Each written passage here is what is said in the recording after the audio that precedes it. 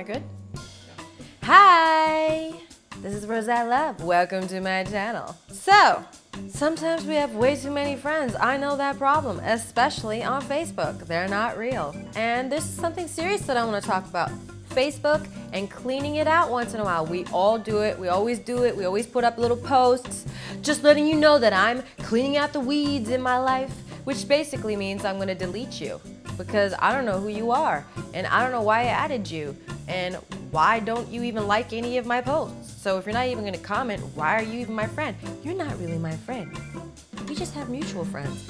Those are the kinds of people you don't need in your life or Facebook. So, how do you know which friends to remove? Here's a good way to get rid of a few of them.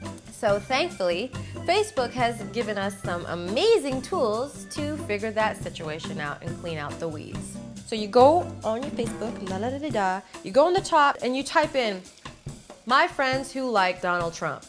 Boom, he is trying to run for president. There it is, the full list of all your friends that like Donald Trump. Start deleting. So this is basically the first step you can take into cleaning your Facebook friends. But this is the problem. If it's someone that you actually like and is a friend of yours, message them personally and say, are you liking Donald Trump because of the show that he was on before or because of who he is now?